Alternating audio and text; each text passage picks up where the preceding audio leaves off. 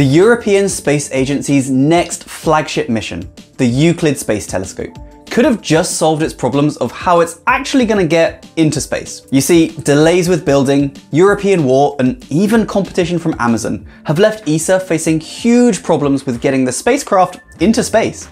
But SpaceX might be about to come to the rescue on this one.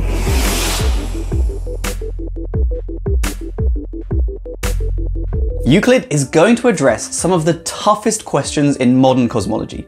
What is dark matter? What is dark energy? And is it possible to launch a space telescope on time? It's actually already answered that last one with a resounding no, but it will address the other two mysteries by studying the shapes of galaxies at a wide range of redshifts, trying to understand how they change as we go back in time. Let me know in the comments if you want a full video on what Euclid's going to do and how it's going to do it, because here I really want to focus on the ongoing saga of how it will launch. Be sure to do me a favor and subscribe to the channel too, and that way you won't miss out on all the fun future videos that are planned. Euclid is a medium-class ESA mission, and in theory its budget should have been about 500 or 600 million euros. You know, medium size.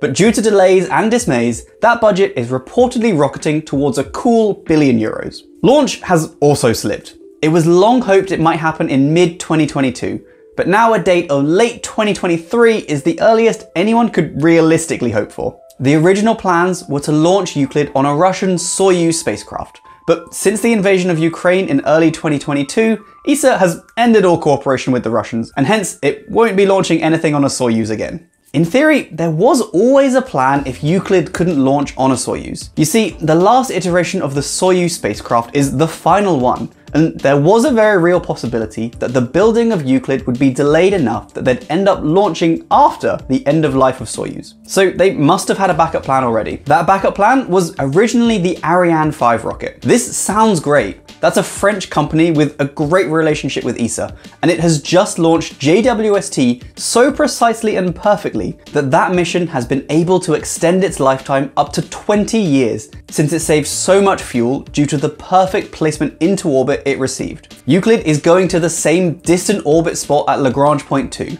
about 1.5 million kilometers from Earth, as James Webb. This all sounds good. Except the Ariane 5 is also being decommissioned and won't be operating when Euclid wants to launch. Once again though, there seems to be an obvious solution.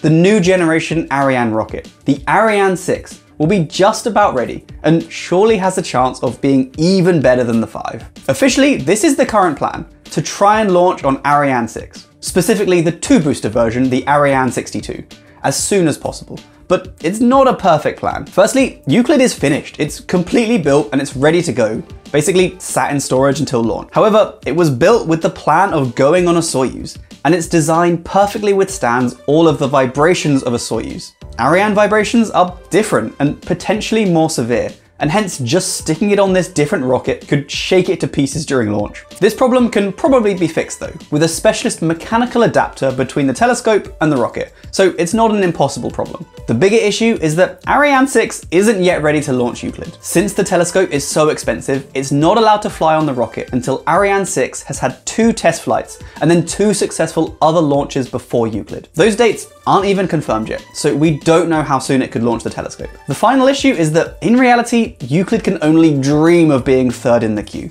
because loads of other launches are currently ahead of the telescope in the launch queue for Ariane 6. These include the Galileo GPS satellites, which to be fair are pretty important and I think will take 4 launch slots. There's a French military satellite likely to launch too, and then a huge amount of commercial satellites as well that are ahead of Euclid simply because they can pay way more to get ahead in the queue. Included in these commercial launches are up to 18 Amazon launches to get their constellation of tiny satellites into orbit, and Amazon has plenty of money to secure their spots in the queue. The issue is compounded because lots of other payloads, as well as Euclid, have had to find alternatives to Soyuz after the invasion, and this is proving to be a popular choice. Also, Euclid is currently the only pure science mission in the queue, and government and commercial customers often have the most money. Science, not so much.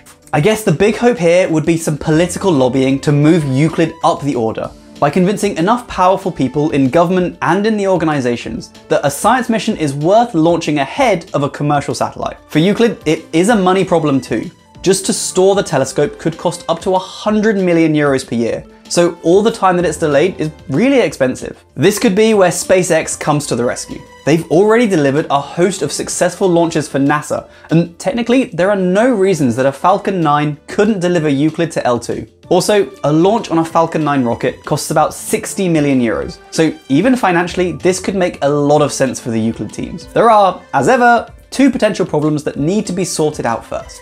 Firstly, the aforementioned vibrations. We don't currently know how well Euclid would survive the forces of a Falcon 9 launch, but SpaceX are apparently carrying out a feasibility study at the moment, and we could know by the end of summer 2022 whether it's possible. The other problem is a little trickier and a little more subtle. It's deciding whether launching an ESA telescope on a SpaceX rocket would harm its relationship with Arianespace, and whether the financial and scientific benefits outweigh that. SpaceX is one of Arianespace's biggest competitors, so it wouldn't be great for ESA to launch on it because they're such good friends with Ariane.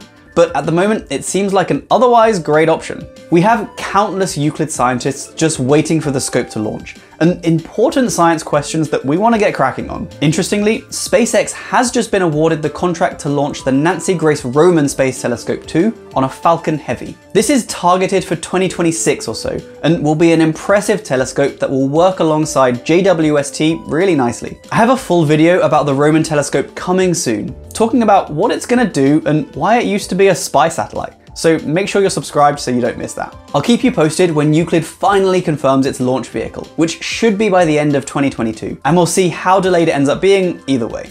Until next time, stay safe team. I'll see you soon. Bye!